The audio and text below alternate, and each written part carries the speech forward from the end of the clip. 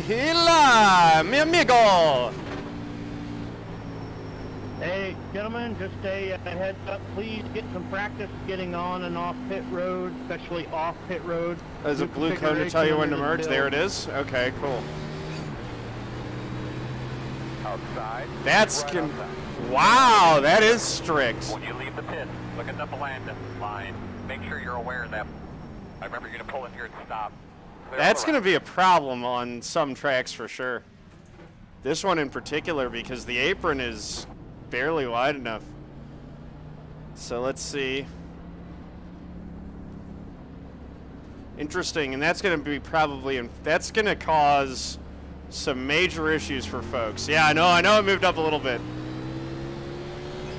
That's super strict. That's going to cause some real, oh, I might have violated it again.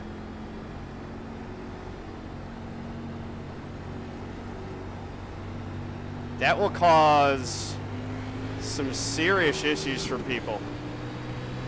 There's a little blue line there that extends from the cone, so even if the cone gets killed, the blue line's still there.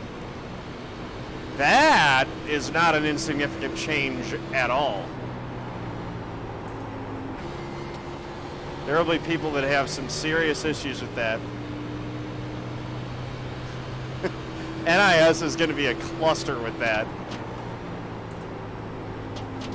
I do like that it removed something that was always, you know, yeah, it was an issue. Because people would do that in NIS and really screw things up, and since everyone else is doing it, you felt like you were pressured to do the same thing. Inside. Inside clear.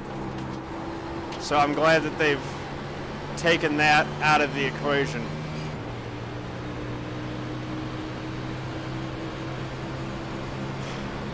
Eli and Alec, couple of